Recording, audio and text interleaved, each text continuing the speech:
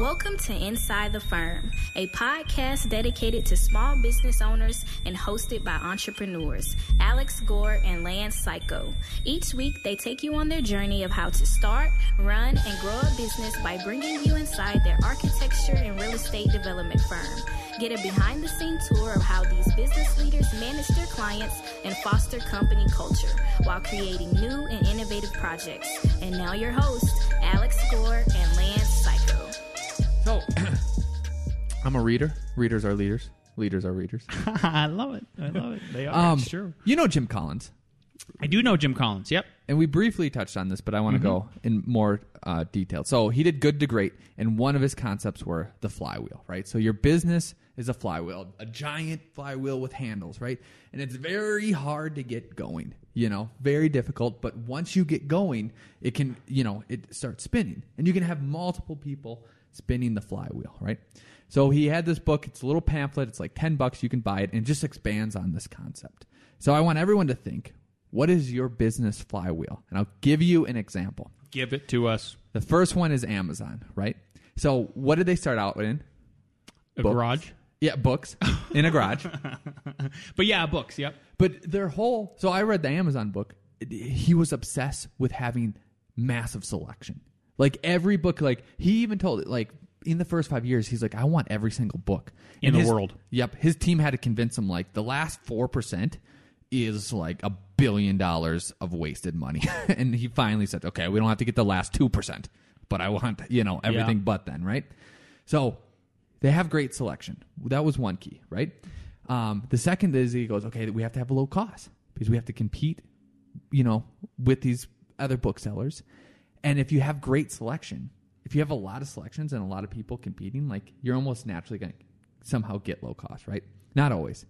And then his third insight is convenience. And that's why he's always pushing like Prime. 2-day, like he wants Prime to be within hours, right? So like those big three things. So like you push those flywheel and they help turn, right? And what do those help turn, right?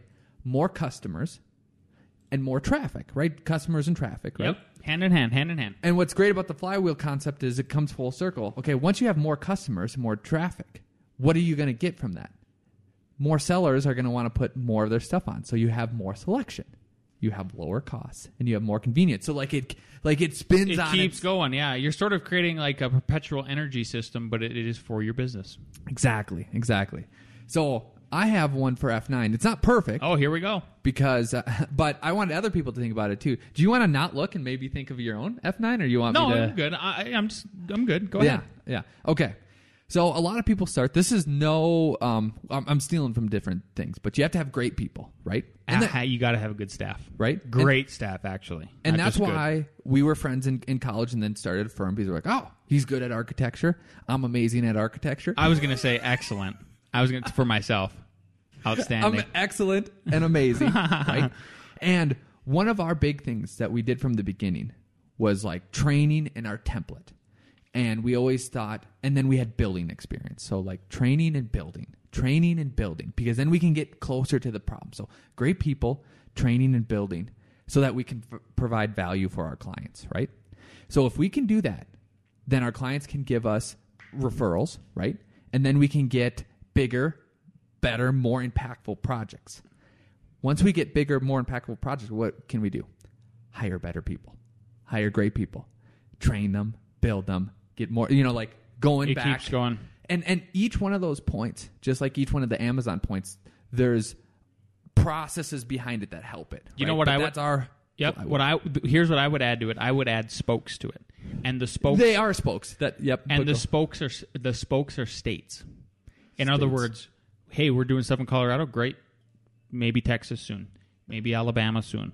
We are licensed in Idaho. We are licensed in North Dakota. Yep. It's like the Norman Foster approach, right? If anybody's ever watched, everybody should watch how much. Go to Amazon if you have Amazon Prime, and watch how much does your building weigh, Mr. Foster. It is a phenomenal documentary, and one of the best things that I love about that. We show it every semester in the one class that we teach at CU right now. But what the best part about it that I like is that he understood after going through, I think, 2 big recessions, where he was like, I'm not doing this again. I'm not, almost going bankrupt, all this stress, laying off all these people. He's like, I need to go international. I'm going to be all over the world. Therefore, if Asia goes down, then most of my work is going to be in America or South America or whatever, right? Yep. That's been our approach with volume-based architecture, right? Where we're doing like we're always medium to maybe medium high as far as prices, but we're never the highest, we're never the lowest, and then a couple that with efficiency. Well, all of a sudden you start to branch out. That's our next idea, is to branch out and go and do business in a bunch of different places. So you have this diversity aspect to your business. Yep. Don't put all your eggs in one basket. Everybody knows that. Cool. So, again, with this flywheel, if you're getting clients, what are some of the nuances that you can do? What are some of the nuances you can do? What do you mean?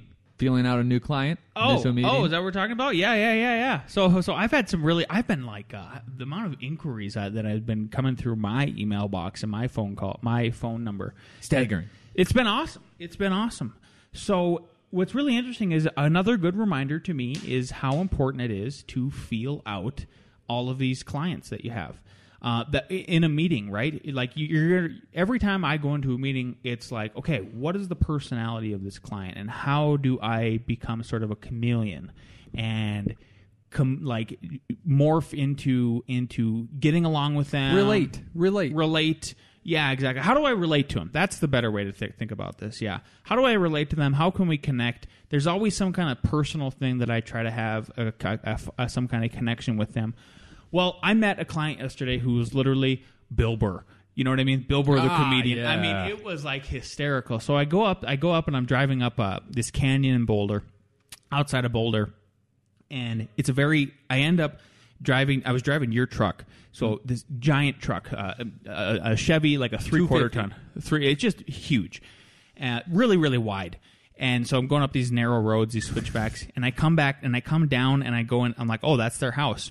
It is a 1-lane, I'm not joking, maybe like 8-foot wide lane. Which is as wide as my truck. Exactly. No, it really was. Yeah. And I drive down it, and then I park, and the client comes out, and he gives me this really weird look. Like, I've been accused of this too, and so is my son, of like, why do you guys look angry? We're not angry, we're just thinking. Yeah, like we get this expression on our face, right? So I think he was doing the same thing. He was trying to digest, like, what the hell is this truck doing? What is this giant truck doing? Yep, because an architect's supposed to be coming. An architect is supposed to be coming, yeah. What architect drives a giant truck, right? Yeah. I mean, a lot do, but, you get the point. I mean, this truck is like oil field redneck. Let's just say it, okay? It literally looks like that. Yep. And that's where Alex lives anyways, and is in oil country. Yeah. But I mean, people might be questioning, why do you have a big truck? What have you been using it for? Construction waste? Literally. And literally in the back is a bunch of construction waste. After that, I went to the job site, then went to the freaking dump and actually dumped it, right? So construction waste when you met the client? Oh yeah. But I'm using your topper, so nobody can see it, right? Yeah, I'm not driving around Boulder County. Just not a topper, just a black tarp thing over. Yeah, over the top. Whatever you call them, a bed topper. I don't know what it is. So I startle him because I think it was maybe the shock of the truck, but also I was like sort of blocking the whole driveway. Like, it's only, I'm telling you, 1 lane in, 1 lane out. So he gives me this really weird look, and I was just like, and so I just kind of like, I wasn't confrontational. I was just like, is everything okay? Yeah. Are you am I doing anything wrong? And he's like, no, he's just, no. It's just, I think he was literally, confused or whatever. And then I started to get a feel for his personality. And his personality, I'm telling you, was if anybody listens to Bill Burr, the comedian, it was like very East Coast. He sounded like he's from Boston. I ended up finding out he's from Pennsylvania. But it's just really like super, super, super fast talker. Yeah. I'm talking fast right now. This guy was 2 times my speed, right? Wow. It was incredible. So that's the pace I kept in the meeting. Yeah.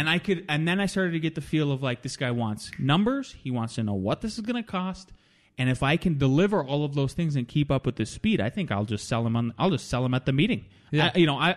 Yes, the proposal is going to come afterwards, but I will just sell them in the meeting. Yep. So I had my little proposal, my little mock proposal book there, which has been working beautifully, by the way. It just keeps working consistently. And so, we get through the meeting. He's telling me all these things. I'm writing stuff down or whatever. We sit down, and we're going back and forth. His wife is like, you can tell, like she's just spinning.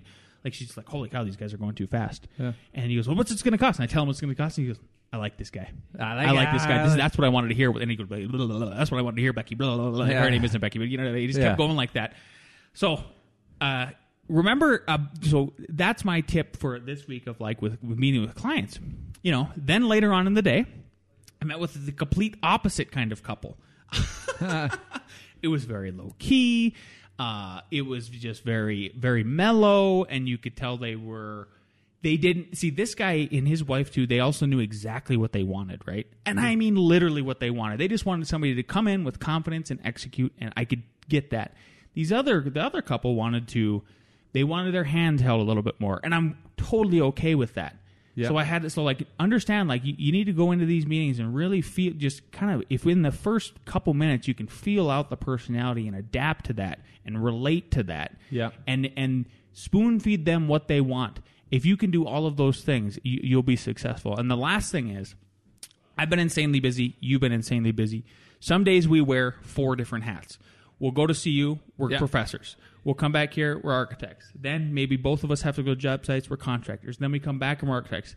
Then, dude, I've been a low-paid intern on Thursday. Then he's been an intern. And then exactly, plus you're on a board. I'm on a bunch of boards. Yeah. Then we're podcasters. All of these things, right? How do we keep up with it? Number 1, we schedule everything. Number 2, I would highly recommend everybody tries out Yesware. So I don't know if you've done this. Oh, yeah, I have templates. Templates, exactly. That's exactly where I'm going with this. Is so I was doing a million things this morning before I came into the office, and I had a 10 a.m. meeting that I had to get to. I was a little bit late, but in order for me, but I also had those 2 clients that I met yesterday. I need to get those proposals out. Got to get them out because we always deliver within 24 hours. Thank God I had the email template set up. I did this last week finally. Is I set up an email template for sending out a proposal. Send it to me. I will. And I'm actually going to read it if it's okay. Yeah, sure. You okay with that? It's inside the firm. We tell people. This is America. We tell people stuff. So I'll be upfront too. Obviously, that like I tweak this, but it's a great just structure. So I'll probably add or tweak it 10 to 15% from here. So you set up these email templates with Yesware. It's great. Plus, you can track your emails. I think we've talked about it. I would actually like to go after these guys for a sponsor. I think they'd be great for the podcast. Oh, Yesware? Yeah. So Alex found these guys. So you can set up so basically I titled my template. It's called Design Proposal. Then the email subject says Design Proposal. Nice. Creative. And then it says, who is the client? And then I say, great to meet you earlier this week. Per our conversation and meeting, I've put together a design proposal for your review. Please find it attached to this email. If upon review you have any questions, I am more than happy to answer them via email or phone call during business hours. Thank you for the opportunity to be your architect of choice. I look forward to working with you in the near future. Cheers. And then from there, obviously the things I change are the subject. I'll maybe add like a hyphen and then their address. Yes, or their name, whatever their you call name. Yep, Johnson residence. Yep. And then who's the client? I just change it to them. And then within the sentences, depending on when I met them, that might tweak a little bit. And then I also like for these 2 clients, I recommended 2 separate different contractors, so I added that paragraph in, right? Because that's unique. Because I'm trying to find contractors that are unique and perfect for their project, right? So highly recommend check out and try it out. Yesware. We are not sponsored by them, but hopefully soon we will be. You know what I did that I patted myself on the back for? Look at you. First, pat yourself on the back for making this template. Email it to me while I'm talking now so that I have it so I can put it in. But I got an inquiry, a referral from that contractor that I've been talking about. Yep. Talked to them. What was great was, I emailed them and asked them a bunch of questions. They gave me the address, what they wanted, all that. Guess what the first thing I did was? What'd you do? Because it's in Denver. What'd you do? Right? And I'm, okay, I got to bid this thing. Well, is this going to be addition? How close are the property lines? What, zoning are we in? I went to my intake form and I filled out the stupid intake form. Oh. I was like, guys, you'll be so happy if and when we get this project, when I can pass it off and you can go look and all the information's there, not just half bobbled all over the place and you barely know what's going on and you're like, why do I even work for these guys? Seems like a shit show. So put in the zoning, put in the setbacks, put in the height. Be like, oh, you want a second floor addition. You can do a second floor Was this part addition. of your intern work? What? It was a joke. Oh, intern. No, can I tell you what I did for my intern work? Yeah. What are you talking about? So after school yesterday, after teaching, I printed out flyers. Did you ever see them? I think I gave them for you to have your Yeah, for the development. Yep. So then I was watching basketball a couple nights ago, folding all the flyers, and then I stopped by. I didn't have enough. A place in Gun Barrel that has a lot of tech people, a lot of like a tech center. Started putting in my headphones, listening to Jocko, putting flyers in windshields. Oh, what? Look at this guy. Every Tuesday and Canvassing. Thursday, I'm going to go to Lockheed Martin next. I'm going to go to, what's another one? I don't know, all these IBM, these huge corporations that are in our just county. put in podcasts and be a little flyer guy. I love it. Walk around. I love it so much. He's gonna get outside. He's gonna clear his lungs out. Yeah. And he's not gonna be sick anymore. Yeah. There you go, Al Gore. So, speaking of just great feelings and being awesome, should we listen to Nick Reed? I miss Nick with Nick Reeds. Yeah. Here we go. Hello, best friends. I hope you all had a great week this week. A reading. Build as if you can't afford to throw it away, and you'll build smaller, better, and more meaningfully. Small is the new luxury. For decades after World War II, we indulged the luxury of throwaway places, but discovered they were no luxury at all, but lowered our spirits at every turn. Build as if you only had a wheelbarrow, and you'll preserve much more of the character of the land and streams, and also many of the trees. Your lots will be more valuable and far less boring in the early years than land scraped flat, as per standard engineering practice. Build as if you only had the sun to warm and breezes to cool. Entice yourself outside with great outdoor rooms to condition yourselves to the local environment, so you can throw open the windows on most days. On the most extreme days, use small but highly efficient cooling equipment. A Living Tradition by Steve and Wanda Muzan. Toodles! Well, that is a timely one. So I follow the Wall Street Journal because I think they do great articles, and I'm into economics, right? And so was Al. There was an article that came out today. So this is so timely, Nick. Is that the title is "A Growing Problem in Real Estate: Too Many Big Houses." Baby boomers and retirees built large, elaborate dream houses across the Sun Belt, only to find that few people want to buy them. So now we're sitting here. We're sitting here with, and we heard this in college all day long, and there's always a half. Nothing is 100% true.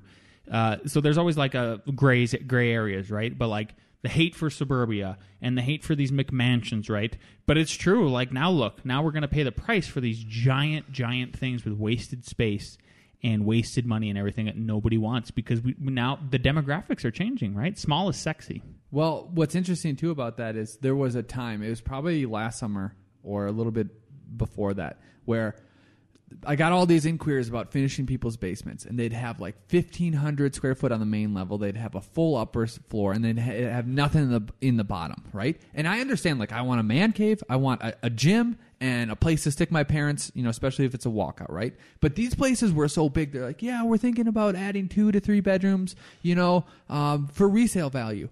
I'm like, you already have a 5-bedroom house. You don't need an 8-bedroom house. Resale value. Like, you don't need an 8-bedroom house. Like, some families do. Some families do. So I'm not talking about that. But this isn't.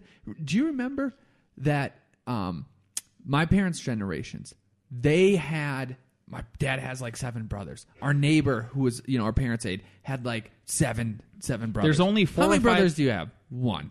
Me? Luke Cayko. I know. I got 2, but.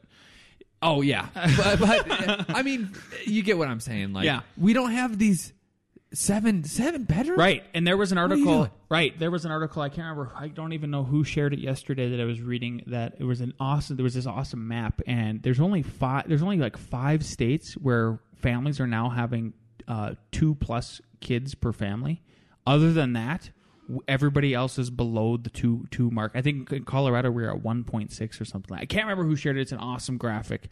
It's kind of shocking because it's like, see, that kind of proves we need immigrants. Like, Yep. The population boost means economic boost. Exactly. If you have a dwindling, what are we going to end? We're going to end up like Finland, where they're paying people to have kids. Have you heard about this? No. This is a really crazy one. So, like, I think it's Finland. It's one of the Danish countries where they have this dwindling localized population. So the government has decided that if you're in Finland, if you have four or more, if you have up to 4 kids, you are income tax free for life. You don't have to pay for income taxes. I told my wife, like, are you sure we don't want to move to Finland? We might.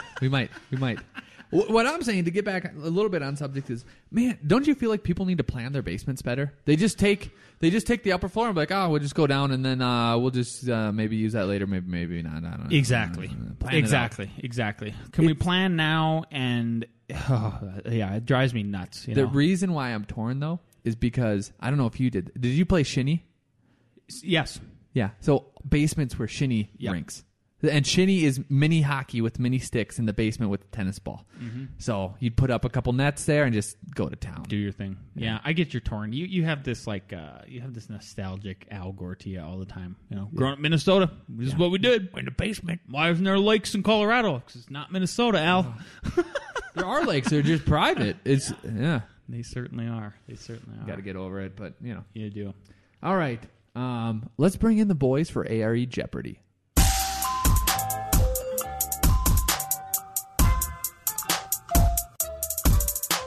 All right, so we have a new guest today. Ross is in the building.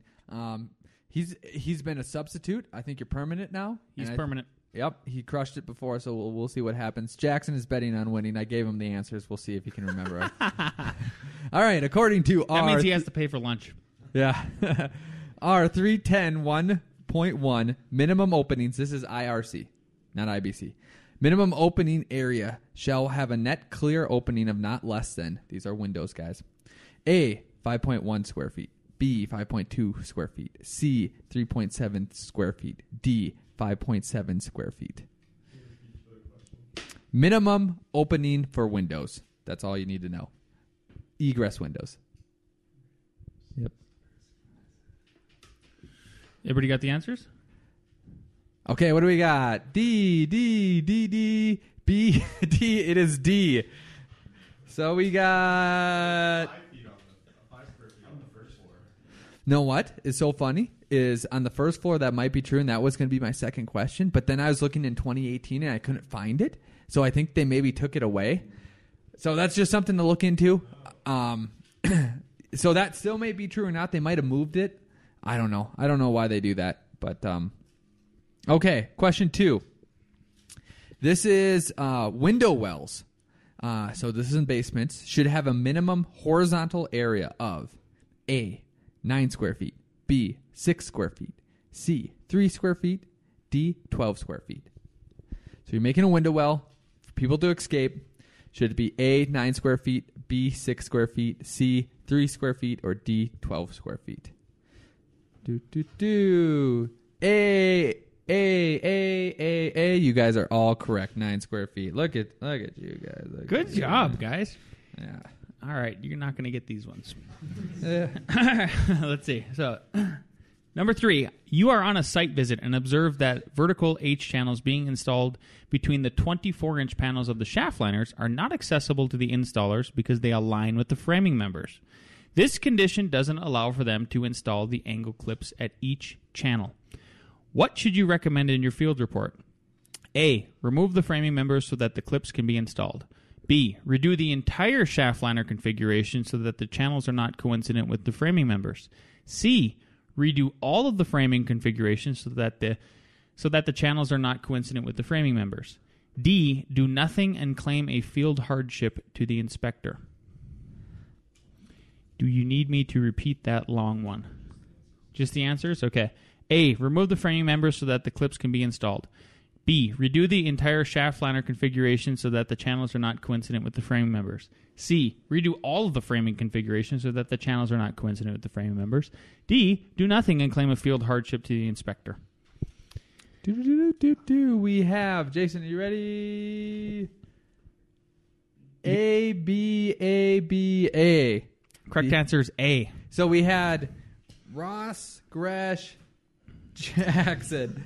And know what's so funny is that you said that they want to get it. I told them this answer in the midweek. Oh, hilarious. That's a good one, yeah. Well, the tricky part about the answer A is that I didn't say, then you reinstall the framing members.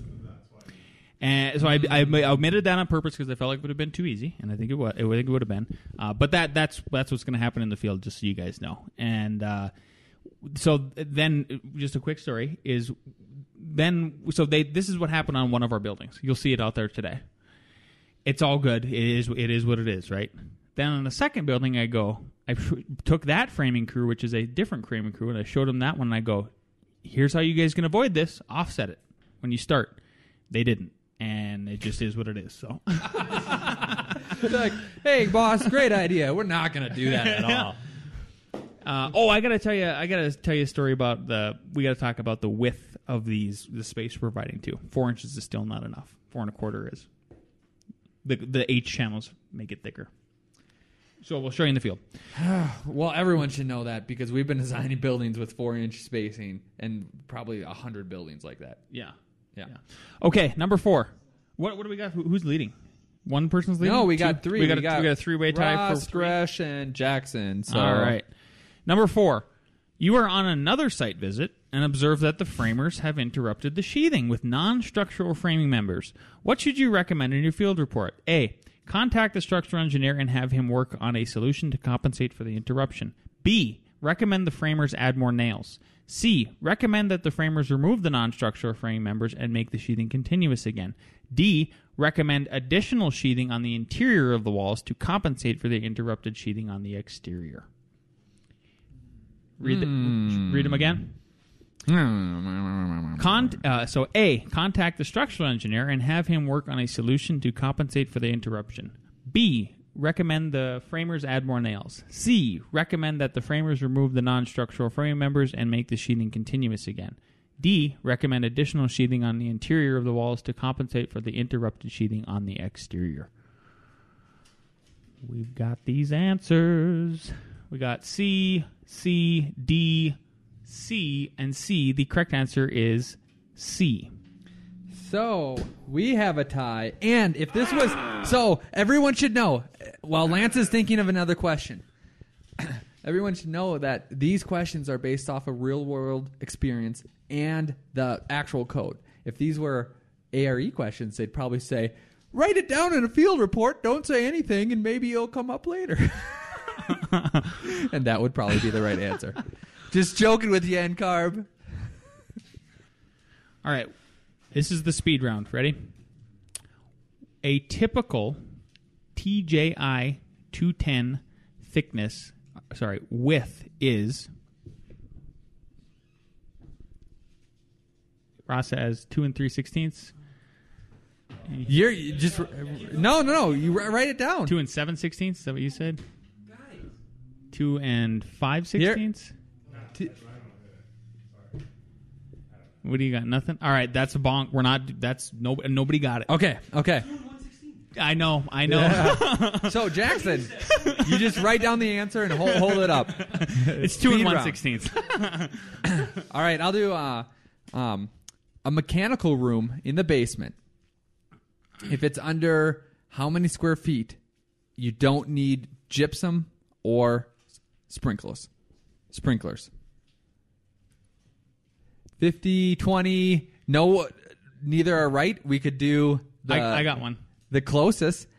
We could do the closest, or we could go... One more. Okay. A typical... Okay, ready? You are correct. It's 80 square feet. What is the typical width for a TJI 360? This one's tricky. We got 3 1/16. We got 3.5.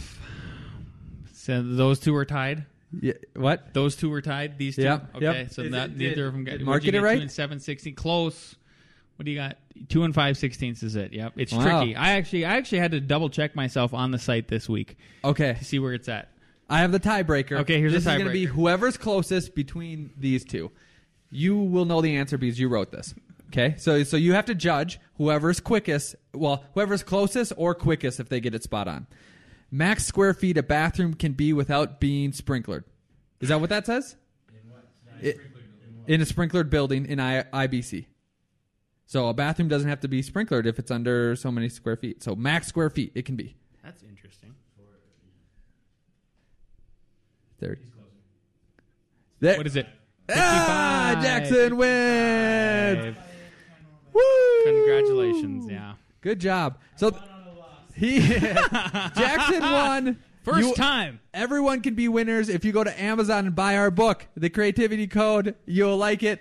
If you want to learn Revit, go to RevitRocketship.com. That one's more expensive because it's way more awesome. Gives you a lot of tools, templates, training. If you don't like it, money back guaranteed. So go to RevitRocketship.com and you can get even more of us. That's all we got this week. We'll see you next week.